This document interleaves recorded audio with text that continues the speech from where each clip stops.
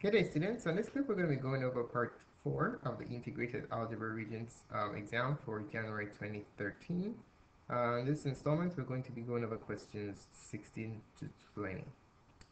Alright, so for question 16, it says, what is 24x squared y to the 6 minus 16x to the 6y squared plus 4x y squared divided by 4x y squared? So let's go ahead and set this up. Since we're dividing this entire term is set up, so 24x squared y to the 6 minus 16x to the 6th y squared plus 4xy squared. Since we're dividing by 6, an easy way to do this is just simply divide every single term by 4xy squared, since that's what we're dividing by. So divide every single term by 4xy squared, like that. Okay? Alright. Okay, so to divide, we're going to use the law of exponents.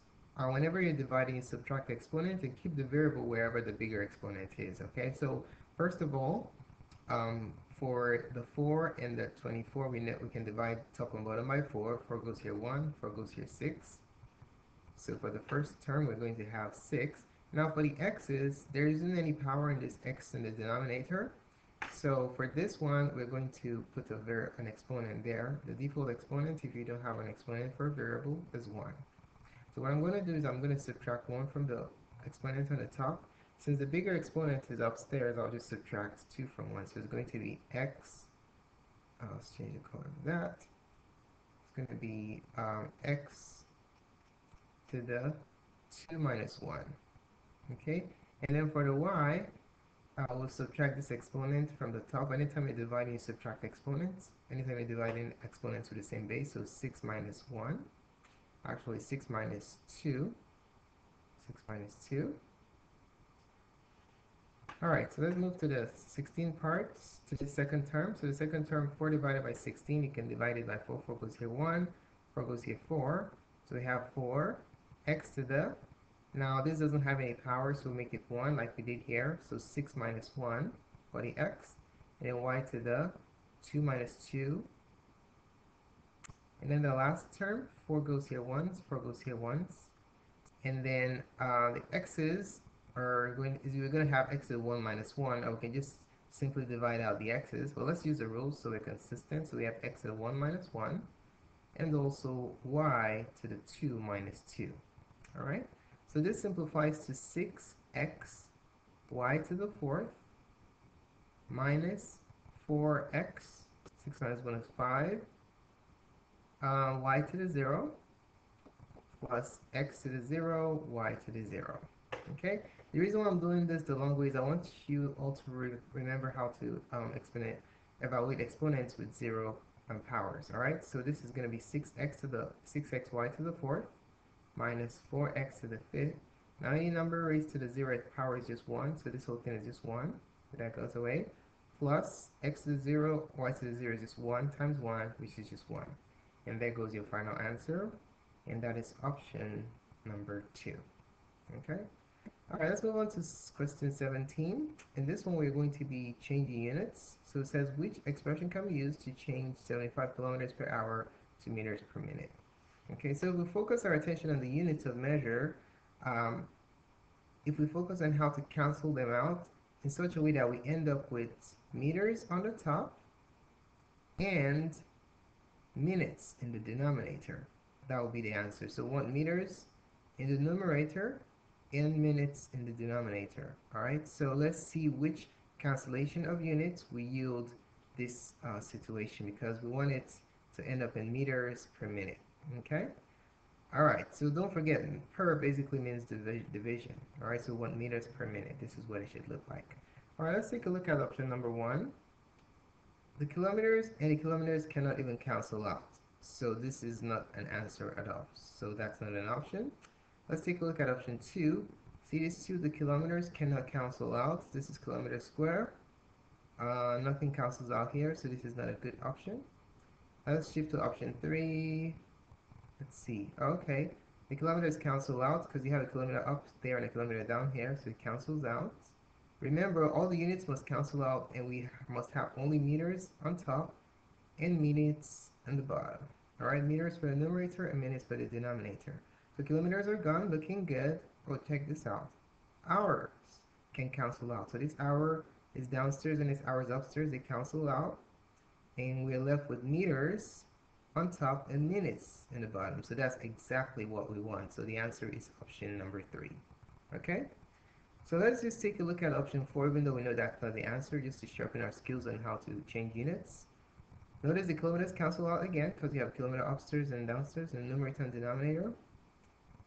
Um, Wait a minute. The hours do not cancel out. So we see that this is not an answer. Okay, so the final answer is 3. Okay, let's move on to question 18. Alright, so it says the inequality -2 less than or equal to x less than or equal to 3 can be written as. Now, one thing I need you to remember is that this line under the inequality symbol represents inclusion. Okay, so when you have a parenthesis like this is less than. Okay, less than. And if you have a bracket, this bracket means inclusion, so this is less than or equal.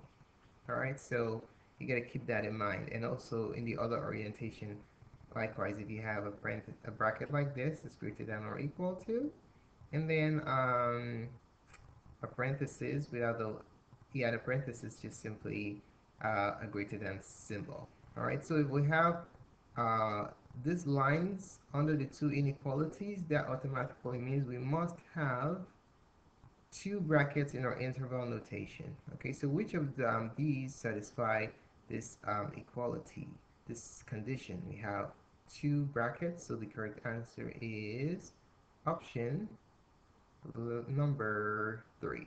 Okay, I mean number 4. The reason why we have option 4 again is because we have two lines under the inequality, which means we must have two brackets on the boundaries that represents the inequality. Okay, so there you have it. All right. Now, yeah, just to help you understand, let me make up another example. Let's say we had -2 less than or equal to x, and x is less than 3. In this case, this one will be written as, since the lower boundary has a line, it will be a bracket, -2, and then the upper boundary doesn't have a line, it will be a 3 parentheses. So in this case, this will be option number 2. If we had -2 less than x, x is less than or equal to 3.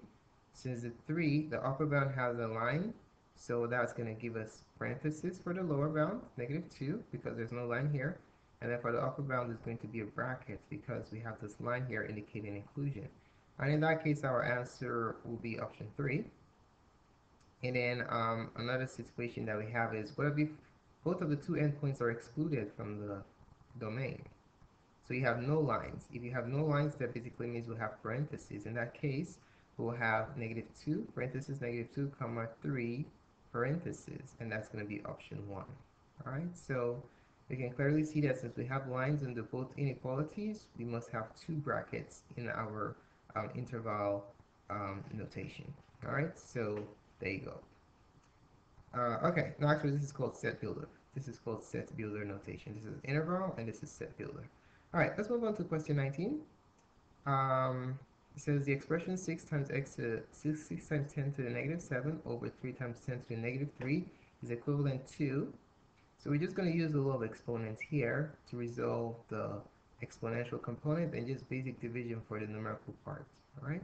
So for the 6 over 3, we just simply divide 6 by 3, right? 6 divided by 3 is 2 times 10 to the. Now, anytime you're dividing exponents with the same base, you subtract the exponents. Okay, so we have -7 minus, now you have to be really careful here, minus -3. Okay, there's no -3, it's minus -3 because the exponent to the denominator is negative. Right?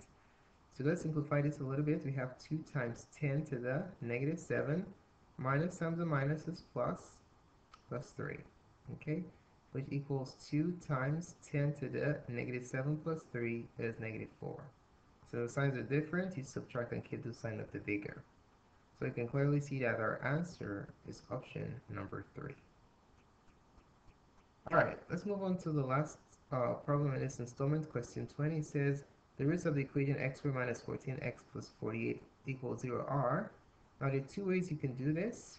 You can plug in these values and check to see if you generate a true statement. Only one set of answers would generate a true statement, or you can factor in and use the zero product property. Alright, so I'm going to be factoring this and using the zero product property, okay? Alright, so let's go ahead and do it. So we have x squared minus 14x plus 48 equals 0. So I'm going to use a factoring method called the x game. I have a 3-part tutorial on how to factor trinomials on math.serve.com, so you can always go there and review your factoring skills using those tutorials. Alright, so I'm going to put AC on the top and B on the bottom. In this case, AC. A is 1, C is 48, so 48, and then B is negative 14. So we ask ourselves, what two numbers multiply to give you 48 and add to give you 14? Okay, so think about 6 times 8. What is negative 6 times negative 8? Negative 6 times negative 8 is 48, and if you add them, you get 14. So that works nicely. So we're going to have x squared minus 6x minus 8x plus 48 equals 0. Okay? Alright, and then to factor this, I'm going to break it down. Let's partition it down the center. What I'm doing right now is an algorithm called factoring by grouping. Okay? So let's do. So let's factor out. Let's break it down first. Alright, we can factor out x from these two. So take out x times x minus 6. And then out of this, we take out negative 8. We're left with x minus 6 equals 0. So since these two quantities in the parentheses are identical, we factor them out. So we have x minus 6 times x minus 8 equals 0. Alright, now use the zero product property, which involves setting each quantity to 0. And then we'll solve algebraically for x. Okay? Alright, so to solve this, we add 6 to both sides. So the first answer is 6. And in this one, we add 8 to both sides. And the next answer is 8. Okay? So our answers are 6 and 8. Clearly, option 4, number 4, is our correct answer. Alright? So there you have it. And thanks so much for taking the time to watch this presentation. Feel free to subscribe to my channel by clicking up here so that you can get updates on the upcoming installments of this review series. Please post a comment to let me know what you think about this video, and you can also click like if you liked it. More clips can be found on math.serve.com. Thanks again, and have a wonderful day.